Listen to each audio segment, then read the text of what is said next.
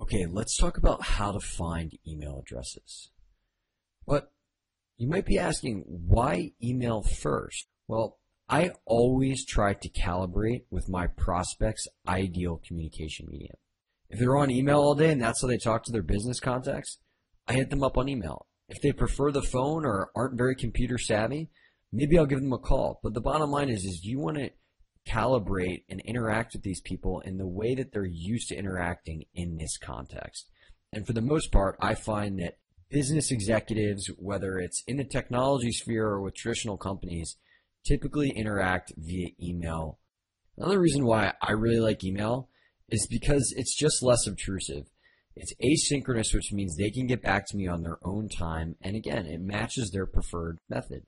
If I'm going in cold with somebody, the last thing I want to do is, during the first interaction, interrupt their day while they're doing something important. That's not to say that this can't be effective and that there's times that call for this, but if I can get them via email in a less obtrusive way, that is how I want to originally approach them to get a meeting. The first tool that I use to guess email addresses is a Gmail plugin that can be found at Rapportive.com. It's called Rapportive. And basically what it does is it populates social profiles on the right-hand side of Gmail when you have the correct email address. And essentially how you can leverage this in order to figure out people's email address is just guess popular common email syntaxes. So that could be their first initial last name, just their last name, just their first name at the company domain. You get the picture, but basically what you can do is plug in all of these different popular syntaxes, and when you actually get a correct guess, more often than not, on the right-hand side of your Gmail inbox, you will start to see social profiles when you have the correct address. Let's go ahead and do a live demo so you can see exactly what I'm talking about. So here is a live view of Rapportive in action. Again, how you use this tool is basically guessing popular email syntaxes within Gmail, and if you have the correct one, often a social profile will come up. So let's just go ahead and try my own email address at my company website, which is lifelonglearner.com. So if I was to guess, let's just say Scott at lifelonglearner.com. See this box up here on the right hand side? Now it has my Twitter, LinkedIn, all this information. This is an indication that this is the correct email address, because basically what this does is it pulls from a third-party service called Rapportive that identifies what email addresses are associated with what social profiles online. Now, if I tried something like sbritton at lifelonglearner.com, let's see what would happen. Nothing here, which is an indication that although that doesn't mean that this email address doesn't exist, we certainly can't feel very confident that it is the right one at this point. So this is Rapportive. It's entirely free. They are actually bought by LinkedIn, and right now it is only available for Gmail users. Now, it's important to know that sometimes Rapportive doesn't work. Even when you have the correct email address, often there isn't publicly available data on the social profiles that are linked to that email address. So you need to sometimes rely on some other tools. And the next stop that I usually go is mailtester.com. Mailtester is just a free service that checks whether a server has a particular email address on it. And again, you can do the same thing where you guess popular syntaxes and see if they work. Just to kind of show you what this looks like is, basically you type in a popular syntax, you check the address, and if that email address does exist on a server, you'll get basically an all green box here that says email address is valid. If you have an incorrect guess, and if there's no address on that server, you're going to get this red box at the bottom here that flat out says there's no email address that exists on the server. Sometimes you're going to get a yellow box that basically says that there's something on the server which blocks you from determining whether that email actually exists. Another place you can go is jigsaw.com or data.com. They're both the same thing and were purchased actually by Salesforce not too long ago. Essentially what jigsaw.com is just an open source contact database where anybody can contribute the name and contact information of particular people at companies, and in exchange for contributing to the database, they can get contact information for people that they're looking for. You do get a few free credits for signing up, and I will say that when you do get email addresses from this service, I always like to try to double check them with Mailtester or Rapportive just to be sure, because the data is self-reported, it can be inaccurate at times.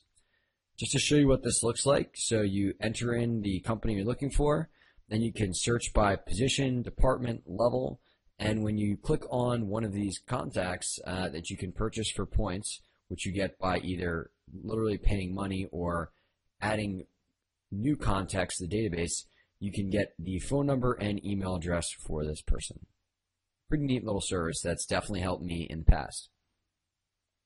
Another great free tool is Emails for Corporations. Essentially, it's a Google site with some of the top, I'd say top 500 corporations out there that just provides the email convention they use for their mailing address. So you'll see right in the middle here that they have company name, the email convention, email domain, and just a main phone number. So if you know you're going after like Fortune 100, Fortune 1000 companies, these are 100% accurate, and you can just go to this URL right here that you have on the screen, which is also available in the resources link section. Now, sometimes you have to go and get somebody's personal email address, or sometimes even it's impossible for you to get the corporate email address using all the tools mentioned above. One creative way which I've used to find email addresses, especially when I'm trying to find somebody's personal email, is snapbird.org. And essentially what you can do is this tool searches somebody's Twitter history, and very often people communicate on Twitter what their email address is in kind of a subtle way. They don't outright state their email address, but they'll state maybe the naming convention and then the word at whatever companyname.com. So just to kind of show you an example, my old handle, Scott Britt, we searched my timeline and the word that I searched for was Gmail. You can imagine you can put the company name in there. And basically what this does is it surfaces an instance in my Twitter history where I gave out my personal email. So there's probably instances where your prospects either giving out their corporate email, personal email if they're socially savvy, that you can use to contact them. Now, I definitely don't recommend, in the biz dev context at least, hitting somebody on their personal email unless you absolutely have to.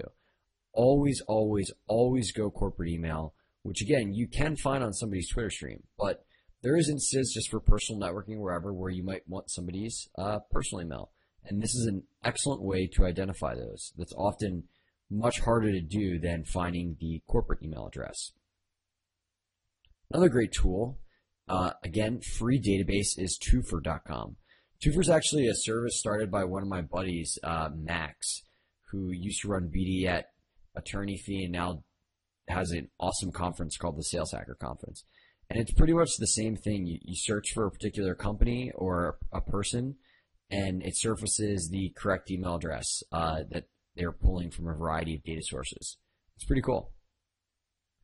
A few other tactics. If none of these work, you can call and ask. Again, I've had a ton of success just doing an informational cold call and asking for somebody what their email address is because I have to send them some important information.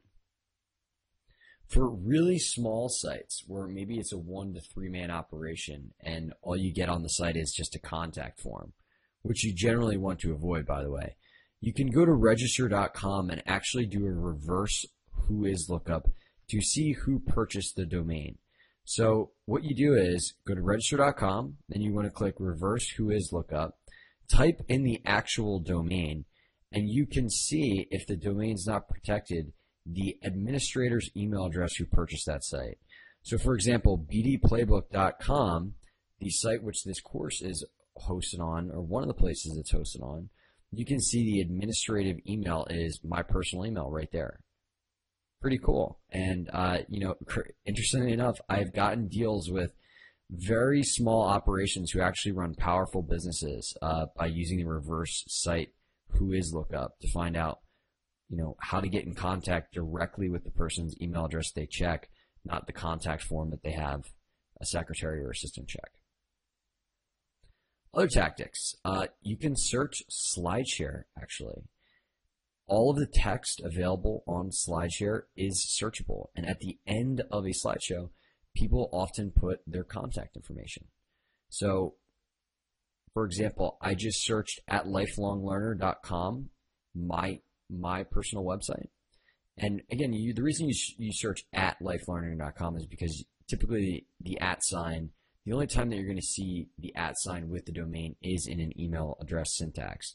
When I searched that, one of my presentations that I gave on networking to the CTO school showed up. And what do you know, at the very end there is an email address to contact me. Pretty neat. And you can get some really, really high-end contacts, email addresses, by leveraging this SlideShare trick. And not a lot of people do it. So definitely give it a try. Lastly, a final tactic is just Googling your best guess and hoping that there's a press release or even just some generic document out there that has somebody's email address on it. And you can use search modifiers in addition to the generic email conventions we talked about earlier to try to accomplish this. So if I wanted to go try to find a PDF or a press release with somebody's email address, I could just search a popular email convention at thecompany.name.com with the search modifier on there, file type PDF. So it only searches for PDFs documents that are hosted on websites which contain email addresses often. Some people say, well, boy, this seems like a pain to do all this find an email address. I mean, I found them on LinkedIn. Can't I just LinkedIn message them? Well, I actually very much try to avoid LinkedIn messages at all costs. And I have actually produced a video on why I do this. Check it out. Hey peeps, Scott here, coming to you from the Kitchen de Breton. So a lot of people, when I teach Skillshare class and stuff, ask, Scott, how do you feel about LinkedIn messages? Here's how I feel. 95% of the people who reach out to me on LinkedIn are irrelevant. They're recruiters, random people from the Philippines, or people trying to sell me stuff. So when you reach out to somebody on through a LinkedIn message versus an email, you essentially put yourself into those buckets of people, right? And that's literally the last place that I want to be. So I personally never, ever, ever reach out to somebody on LinkedIn through LinkedIn instead of email unless I absolutely have to. I mean, I'll seriously hit somebody up on their pager before I go to LinkedIn. And there's a million ways to find people's email addresses. I know somebody who wrote a post about it, wink, wink. So personally, I don't think you should ever reach out to somebody through a LinkedIn message unless you absolutely have to. And also, like, the communication mechanism, like, just is also a pain as well. Like, I have to log back into LinkedIn, communicate through there, and then it goes through my email. It's just confusing. You want to message people through the medium that they're most comfortable with and that where their valuable connections are already messaging them instead of putting yourself in a bucket of people that ultimately is irrelevant. So it's not to say that LinkedIn messages don't work. I've certainly gotten partnerships through LinkedIn message as well as people have reached out to me that I've responded to a LinkedIn message. The bottom line is it is not the optimal communication channel. It's much better to try to go through email or even phone over LinkedIn.